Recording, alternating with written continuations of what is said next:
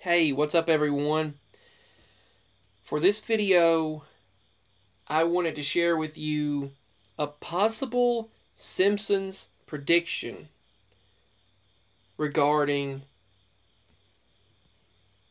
the Sandy Hook shooting. Did the Simpsons predict the Sandy Hook shooting? I'll let you decide for yourself. I'll show you the clip first, and then I'll give the details as to why I think they did. She's got 2 semesters under her belt in contemporary Italian-American design from Sandy Hook Vocational Institute.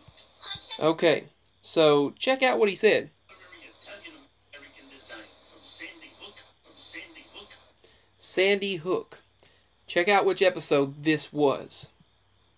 The episode was titled The Real Housewives of Fat Tony. I want you to first take a look at when this episode was aired and which episode it was.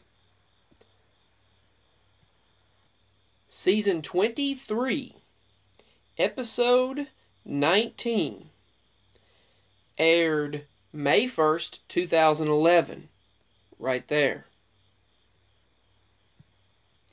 When did the Sandy Hook shooting take place? December 14th, 2012. Right there. Which episode of The Simpsons did I say that was? Season 22, episode 19.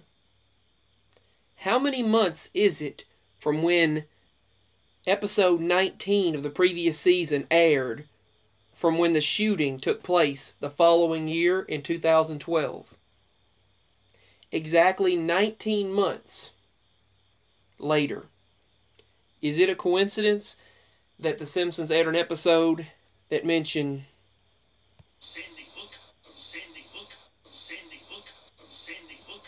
For no apparent reason. He says Sandy Hook. Let me just recap.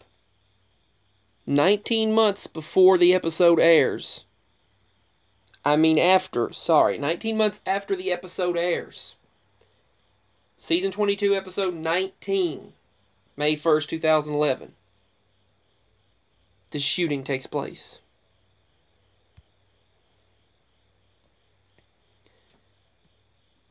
On December 14th, 2012. 19 months and 14 days later. So, did The Simpsons predict this event? Did they have inside information, the writers and creators of this show? Is this predictive programming, which we see taking place a lot?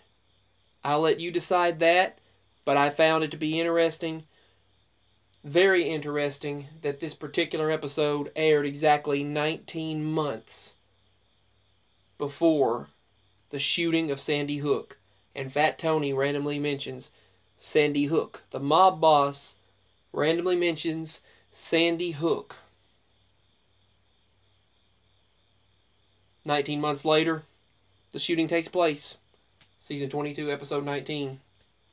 Sandy Hook. It mentions it. Aired 19 months before the actual shooting. Is it a prediction? I'll let you decide that.